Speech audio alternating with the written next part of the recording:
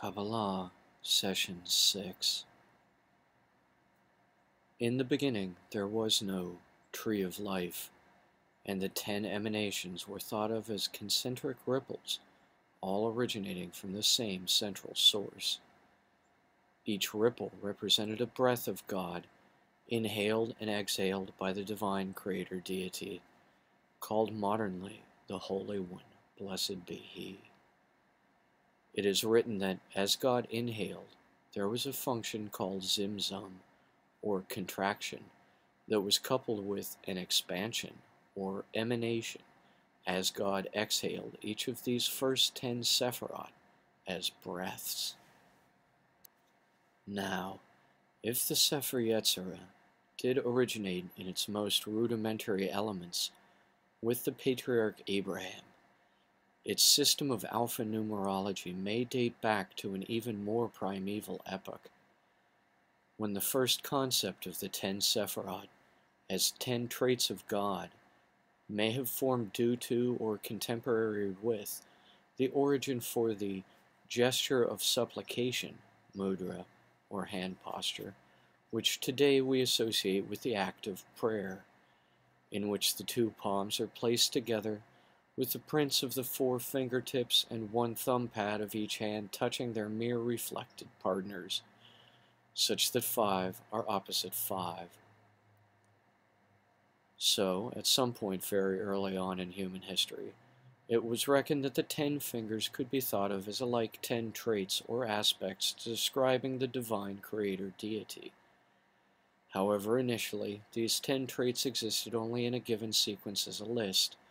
either ascending or descending in order, and were still, even by then, not yet associated with the 32 mystical paths of wisdom described ostensibly by Abraham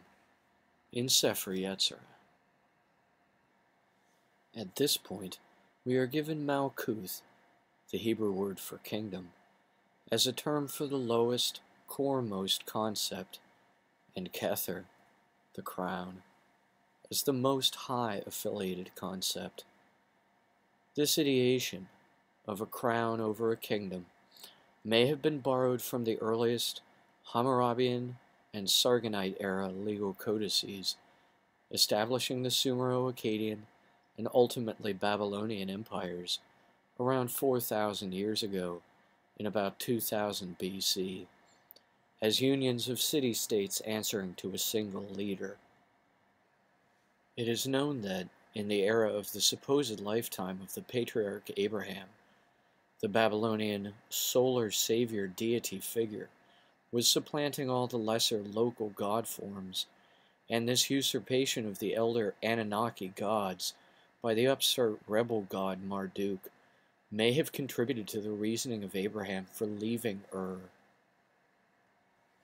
By the era of the supposed lifetime of the Christian solar savior deity figure, Yeshua HaMashiach, there were 2 distinct schools on Hebrew mysticism that was already by then called Qblh, meaning directly received or whispered teachings. These 2 were the school preserving the Yosher, or upright, Etz HaChaim, or tree of life tradition, described by Sefer Yetzirah, and the school preserving the Merkabah, or throne chariot tradition, describing additional aspects of Qblh that would later form a pleroma of independent schools surrounding that tree's central trunk, confer the earlier Hekhalot literature, and the later Sefer HaBahir, Sefer HaZohar, Mishnah, Midrash commentaries, and ultimately feudal-era grimoires on ritual magic as well. The throne chariot tradition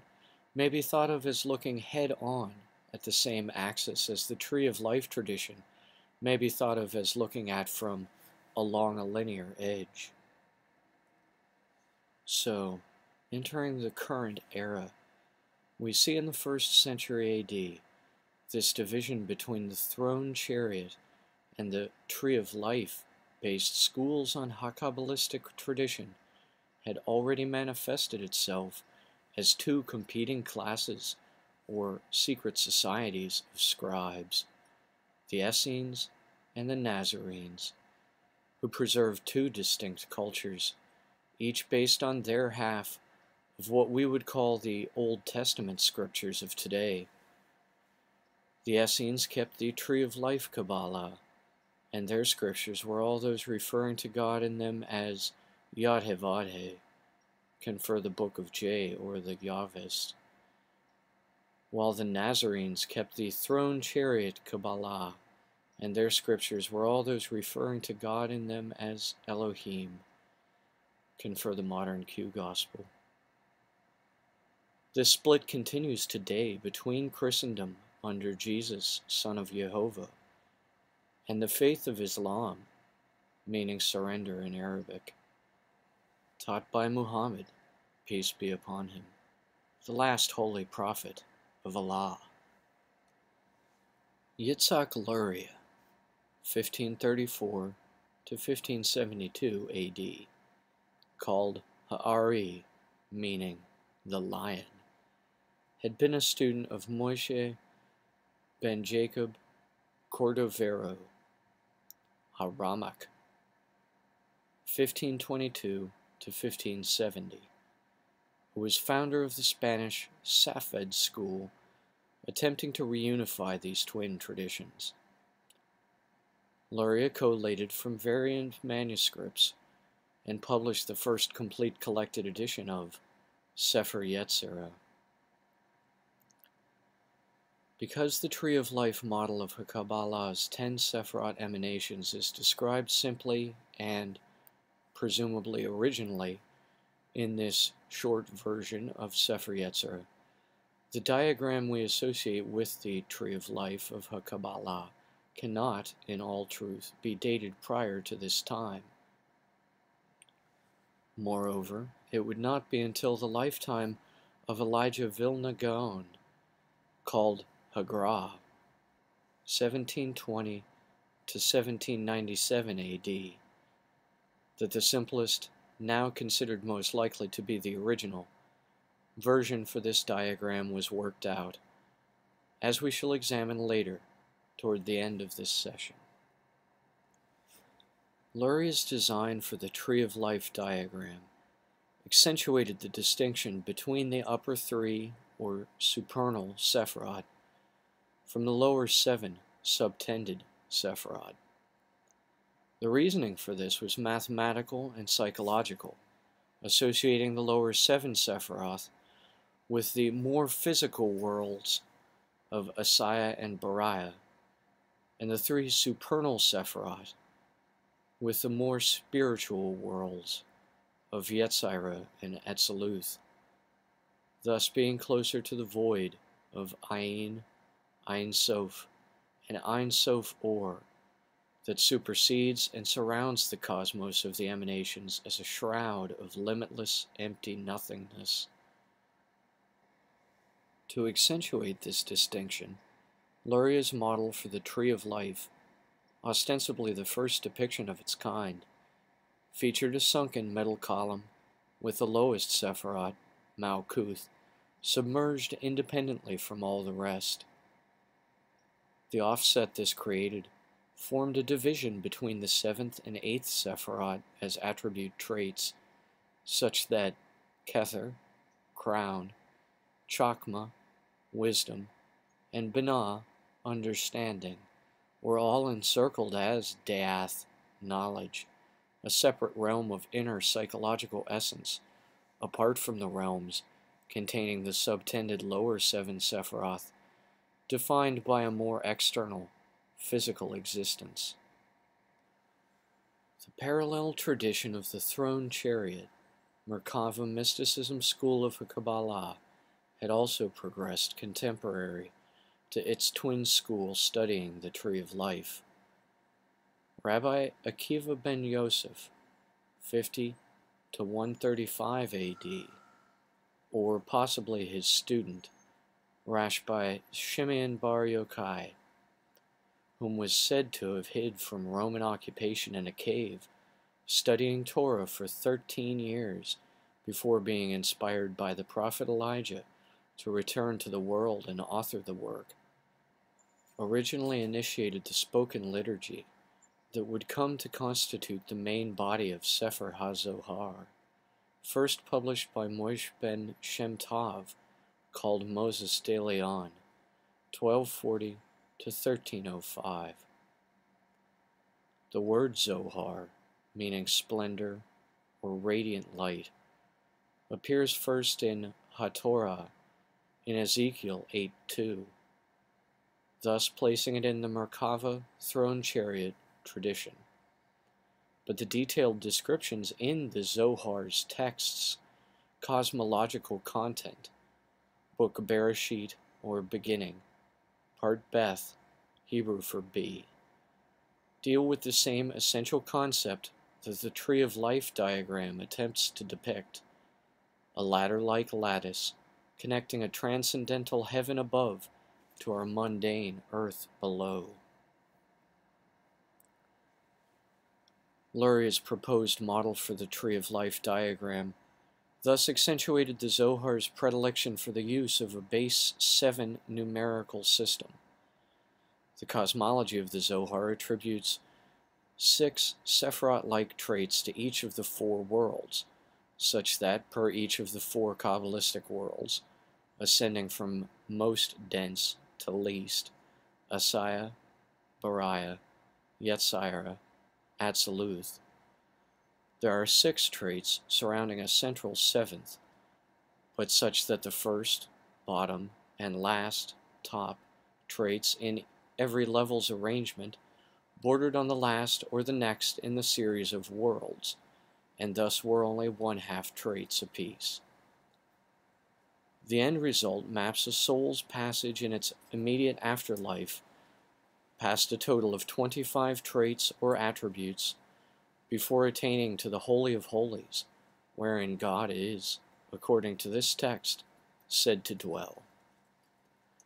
The goal of this complex methodology is, in the Zohar, clearly stated as being to recapitulate or to reunite the divine creator deity with his bride, called Shekinah, meaning his presence, by describing individual souls as like sparks of light rising upward to be absorbed into the clear light of Kether, in the most high presence of the Holy of Holies, in Atziluth, the divine conceptual realm. Again, by displaying Malkuth in an additionally subtended position, Luria's model for the Tree of Life diagram arrangement of the 10 Sephiroth traits was attempting to accentuate the fallen nature of mankind's soul and to symbolize the intervening 6 Sephiroth between the kingdom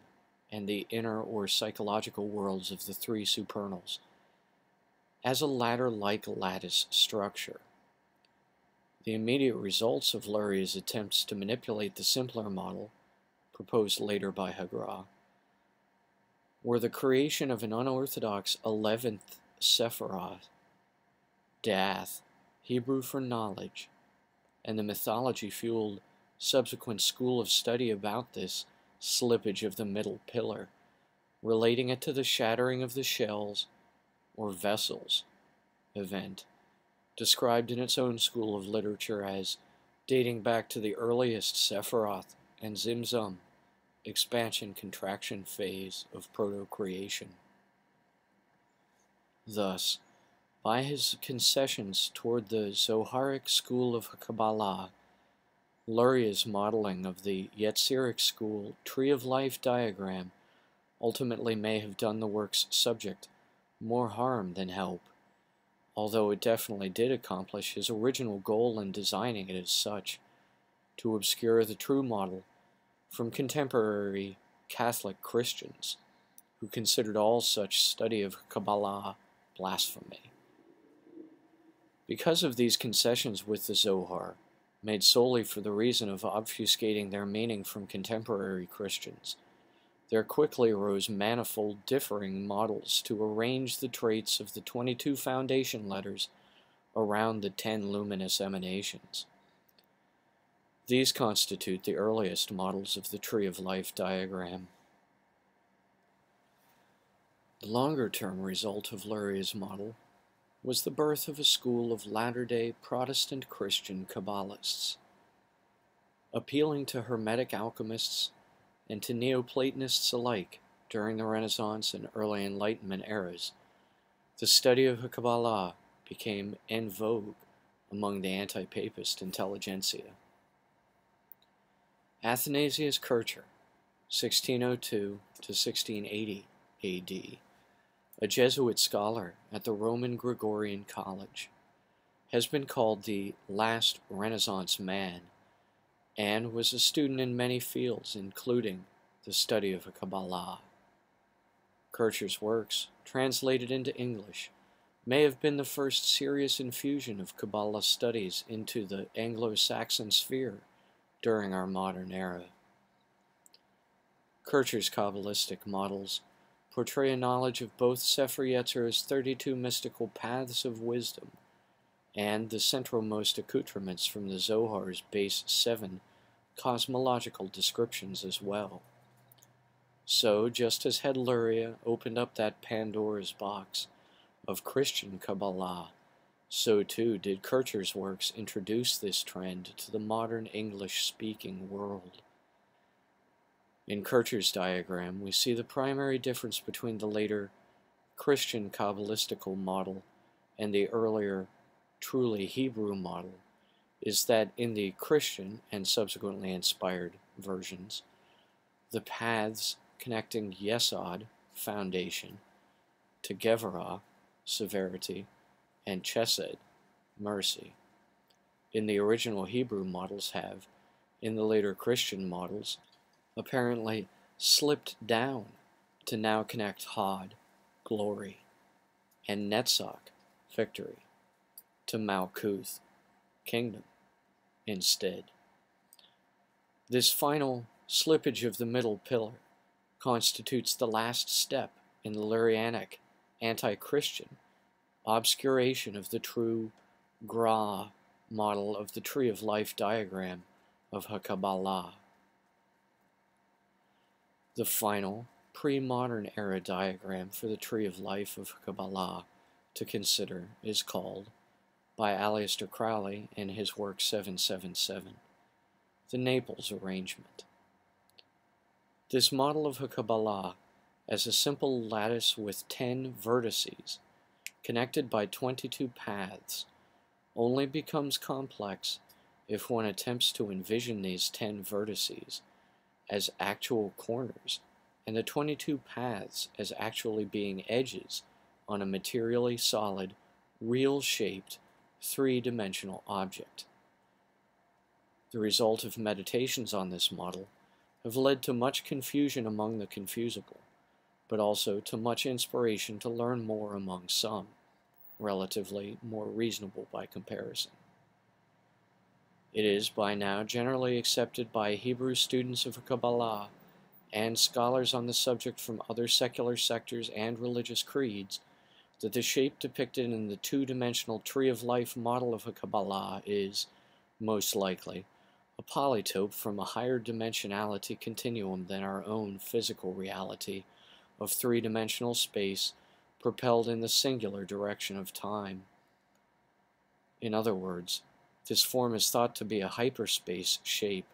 authentically attributable to ancient inspiration. In our modern era, the Tree of Life diagram of Qblh has come to symbolize the 32 mystical paths of wisdom described originally in the Sefer Yetzirah, but also a litany of other cross-cultural and syncretic symbols as well. Aside from being merely traits or attributes assignable to God, now the 10 Sephirot are also seen as symbols of the sun, moon, and 5 other classical planets of antiquity, along with the sphere of the movable heavens being affiliated to Chakma, wisdom, the sphere of the fixed heavens to Kether, crown, and the sphere of the 4 elements of earth to Malkuth, kingdom. Likewise, aside from being merely associated to the 22 foundation letters, now the paths on the Tree of Life diagram's shape are each given as an additional visual attribute, a so-called atu, or trump card, from the alleged Book of Thoth or Liberty deck of tarot cards. The most recognizable set of these 22 trump card images was, during the first half of the 20th century, undeniably the Rider-Waite deck, designed by members of an occult secret society, ritual magic practice and study group called the Hermetic Order of the Golden Dawn. It was Aleister Crowley whom sought, after leaving this group, to publish their secret inner order rituals, and that, by doing so, began the present tacit repeal of the post-Sapphic, Hasidic era ban and prohibition against the open, public study of esoteric Qblh. The Qblh has since become, as Crowley intended it, more or less a blank canvas onto which one may paint whatever religiously syncretic meanings one wishes, from any tradition in the world, and from any era of history. So, in our own post-Crowleyan New Age,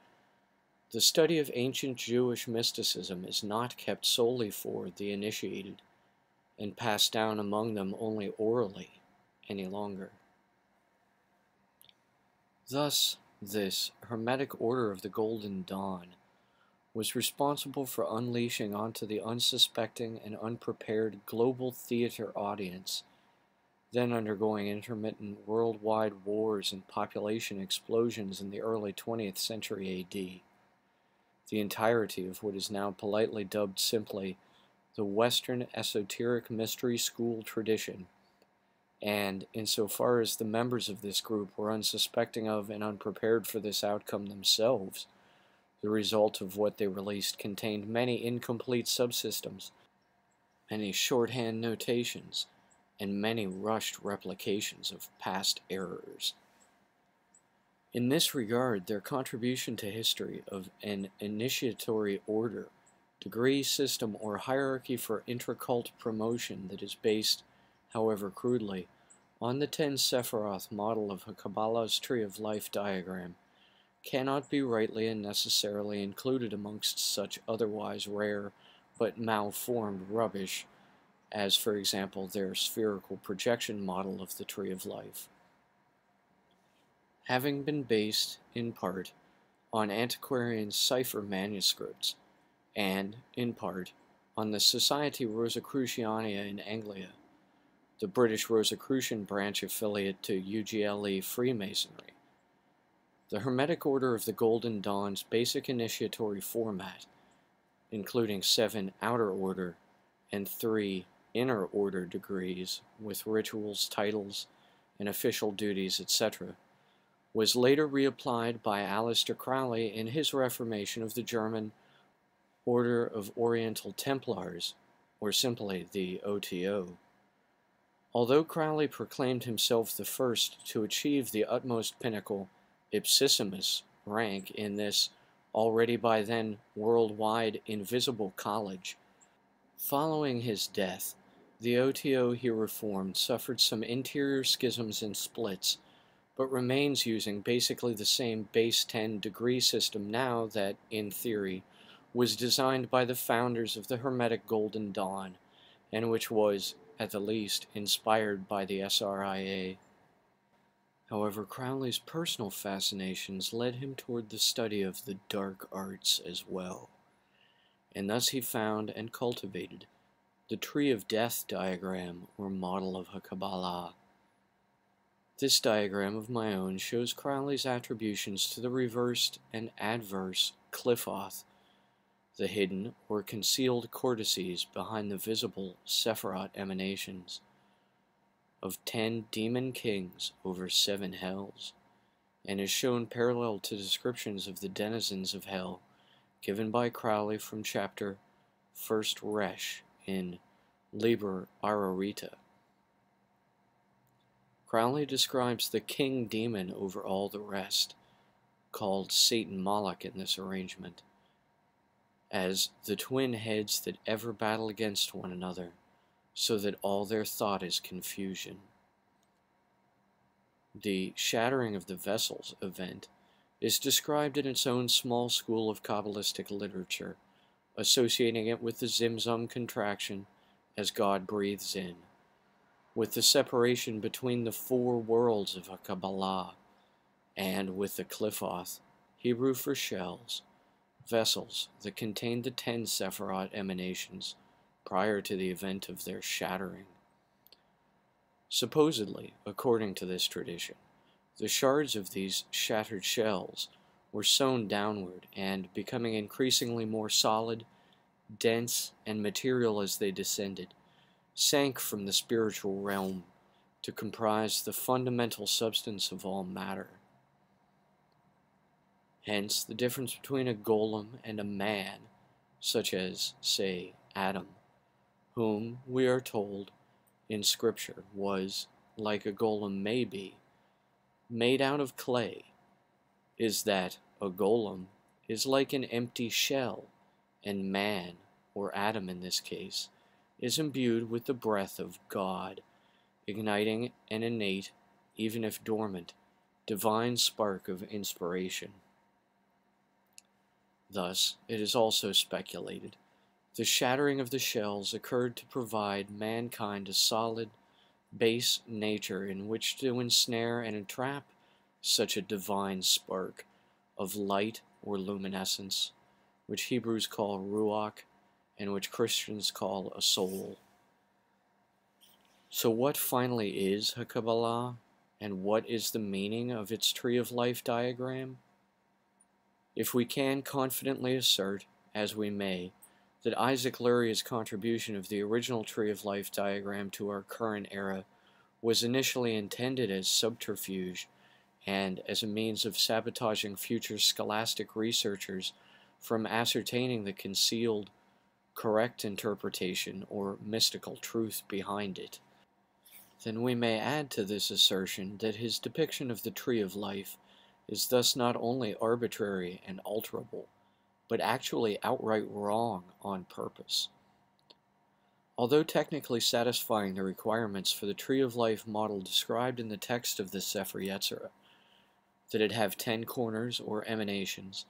and 22 edges or paths connecting them, Luria's diagram is, ultimately, an impossible shape to model in 3 dimensions, and should be considered a fallen and imperfect example of this model to start with. As mentioned before, a later version, offered by Elijah ben Solomon Zalman, whom was called the Vilna Gaon, or simply Hagra,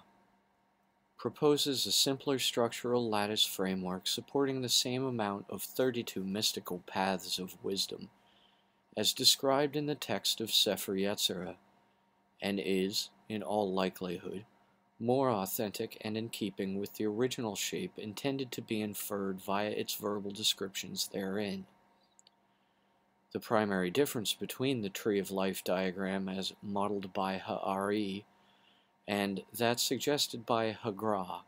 is that, while the RE diagram depicts an impossible shape that cannot be modeled in 3-dimensional space, the Gra version of the same model depicts a shape that can, easily, be modeled as existent in 3-dimensional space. In this case, the original shape of Qblh's Tree of Life diagram is revealed as being a cube over a cube, or 1 cube squared. Thus, if a cube has 6 sides or faces, 8 corners or vertices, and 12 legs or edges, and a tesseract, or cube cubed, has 12 sides, 16 corners, and 24 edges, the original model for the Tree of Life of Qblh can be said to have had 10 exposed sides, 12 corners, and 20 edges. When looked at from a 45-degree angle, a double cube, or a single cube raised by one exponent to symbolize the motion of the object over time, comprises a model with 5 exposed faces, 10 exposed corners, and 20 legs, 12 horizontal, 8 vertical. Although this naked symbol, the double cubit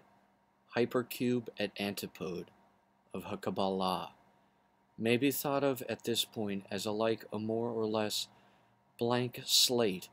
or empty canvas, onto which we will next be arbitrarily assigning any sets of symbols we may like. This should not preclude the idea that a certain right order for any set of symbols must exist, even if at first it may be lost among an ocean of wrong and arbitrary assignations. So, with that caveat, what I will present next from here to the close of this session will be my own attributions of sets of symbols to this lattice framework shape,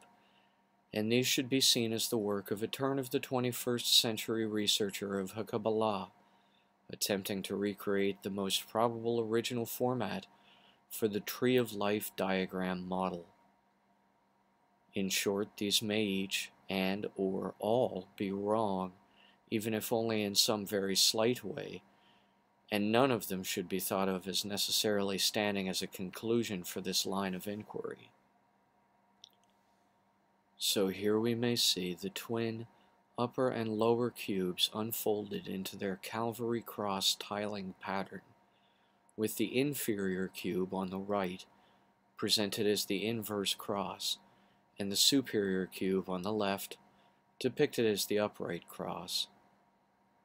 Beyond this, the 12 horizontal legs are given as the 12 signs or houses of the zodiac round, while the 8 verticals are as the 7 classical planets of antiquity, with Mercury alone appearing twice, once on each cube. Although in this depiction the 12 sides or faces of the twin cubes are given as the 6 fundamental questions of logical reasoning: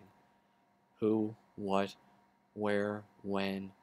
why, and how, these assignations are my own and arbitrary, and may just as well be left blank entirely. If one removes the 6 fundamental questions of reasoning from the 12 sides of the 2 cubes,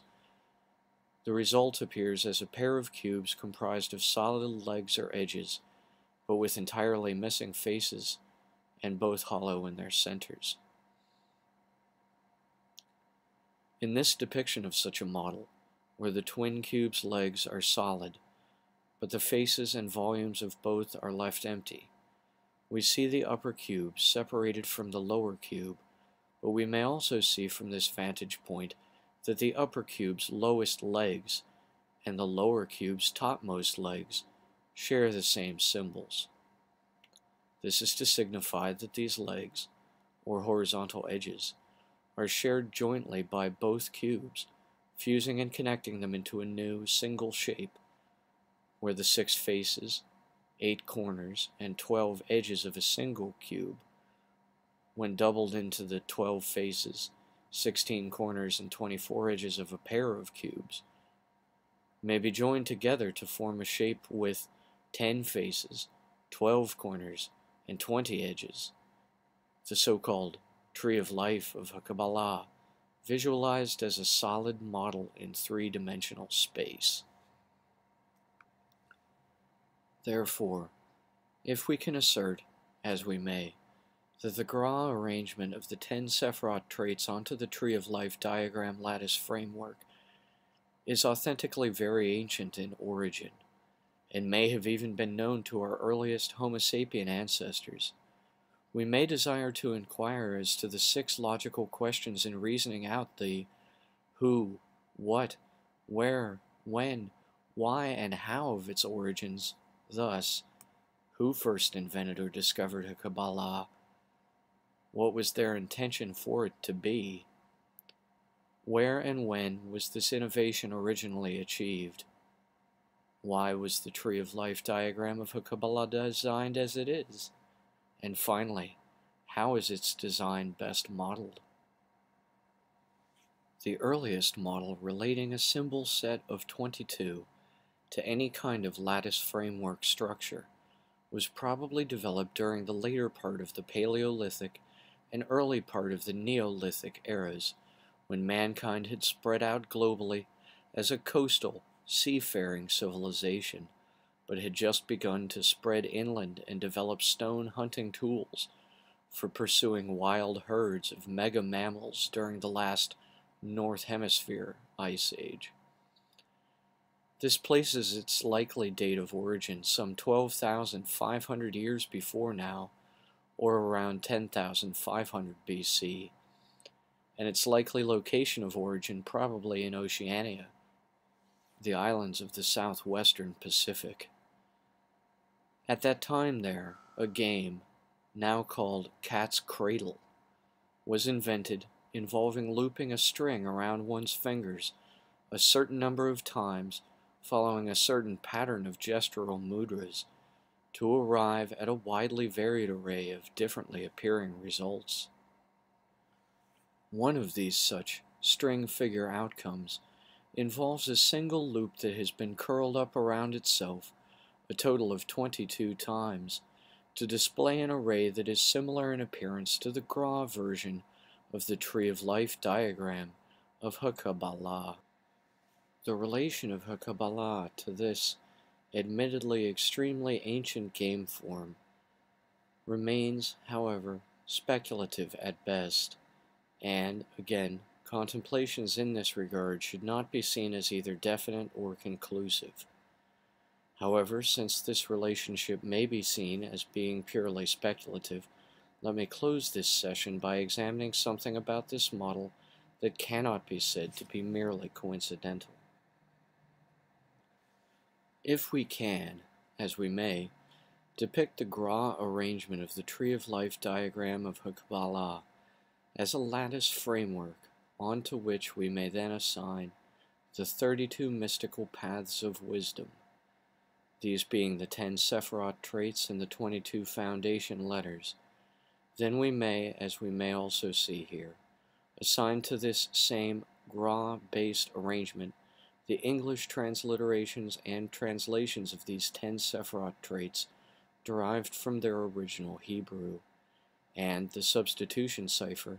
of replacing the 22 foundation letters on their paths between these with the 12 signs or houses of the zodiac round: Aries, Taurus, Gemini, Cancer, Leo, Virgo, Libra, Scorpio, Sagittarius, Capricorn, Aquarius, and Pisces, the 7 classical planets of antiquity: Sun, Mercury, Venus, Moon, Mars, Jupiter, and Saturn, and the 3 alchemical states or phases: salt, sulfur, and quicksilver.